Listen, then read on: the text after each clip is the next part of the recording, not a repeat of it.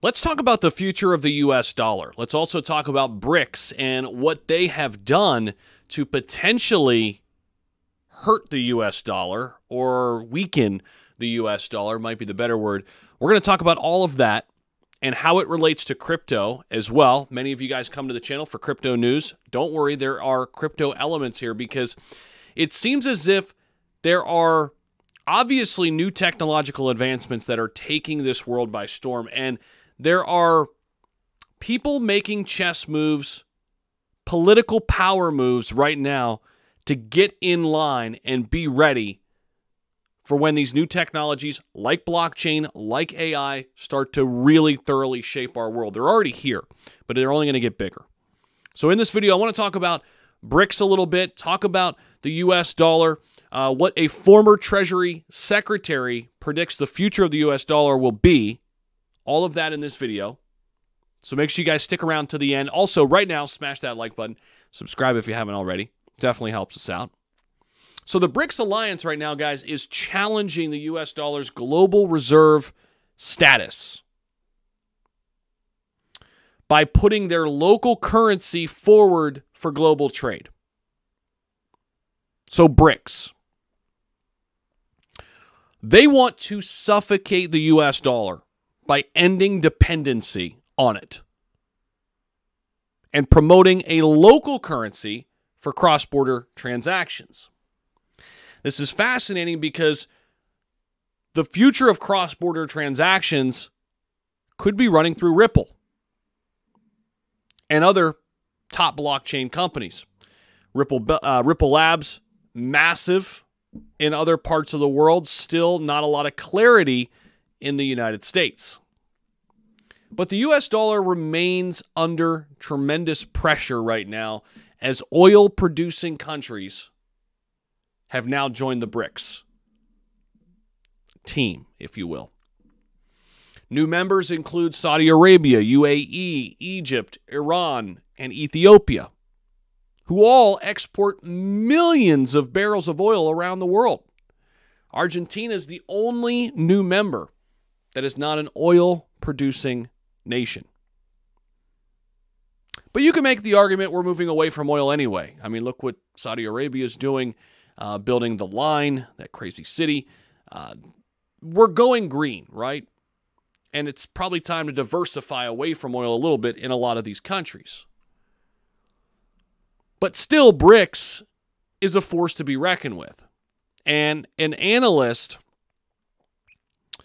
recently talked about where the U.S. dollar is and where it could be going. So I want to take you inside this. Check this out. Right here. Former U.S. Treasury Secretary Larry Summers. Right here. Right above me. Predicted that the U.S. dollar would remain the de facto global currency for the long term. Even through all of this. Still bullish. He stressed that he does not see the possibility of the U.S. dollar changing its position as the reserve currency. And here's the quote. If you look at the U.S. share of global GDP, it's really very high by historical standards right now. He said to the Financial Express. Summers expressed that every generation in America experiences a better economy, purchasing power, and lifestyle, among others, than their predecessors. But does history always repeat itself? Are we getting too naive to the fact that BRICS could be an actual threat to the U.S. dollar? And what about crypto as a threat? In some aspect, right? Especially with companies that are choosing and electing to move and build outside the U.S., right? So there's something to be said for that, but that's one opinion. He goes on to say the last generation, if you look at what in some others, some ways is a better, more forward-thinking indicator, here it is. The share of the United States in total global stock markets is higher than it's been in a long time. So I look at those things and I see an American economy that I think, for better or worse, is likely to be fairly central to the global economy, he said. And I don't disagree with this. He stressed the U.S. dollar will eventually take care of itself when the American economy further booms and adds. So I think if we keep the fundamentals of what we're doing reasonably strong and do things right, the dollar will likely take care of itself. BRICS currencies are also facing the heat this month as the U.S. dollar is printing new highs. The dollar is also rising against gold, giving BRICS the jitters as the bloc is the top buyer of the precious metal this year. Interesting. What about Bitcoin? U.S. owns a lot of Bitcoin too. They're the fourth largest holder of Bitcoin. But will the BRICS nations start buying Bitcoin? There's a lot of powers at B here. A lot of power plays happening. I mean, you've got BRICS versus the U.S. dollar. You've got this crypto revolution. You've got AI. You've got tech. And just, there's a lot happening all at once, right? It's hard to kind of parse things out. But if I'm making sense of this, I think it makes sense for BRICS to be doing what they're doing. It doesn't necessarily mean the dollar is dead. I think fiat currency is dead more than the dollar. Thoroughly. I truly believe that. So I don't think the U.S. dollar is in any worse shape than any other currency right now.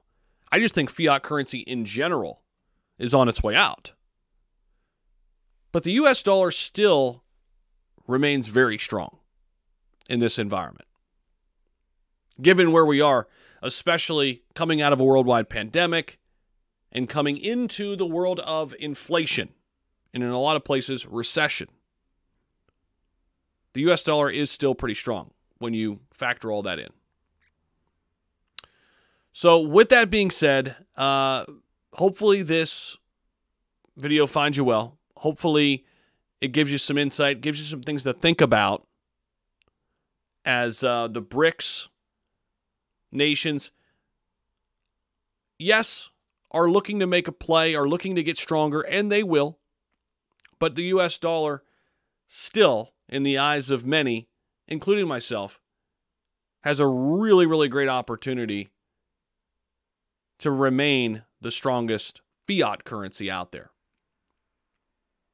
And the former Treasury Secretary is right. The U.S. economy does have a great opportunity to rebound stronger and be better than ever. It can still happen. But we've got to really focus on bringing innovation here. Blockchain is one of those. AI, that's the future. That's the next thing. The largest internet companies in the world based out of the U.S. Will that be the same for AI and blockchain? That's where we're heading, right? So we shall see. And listen, I think everybody knows it. That's where we're heading. And it's a gold rush right now. It's a race. It's a race to see who can get the most market share. BRICS knows it. The U.S. knows it. Everybody knows it. So we'll see how this all plays out.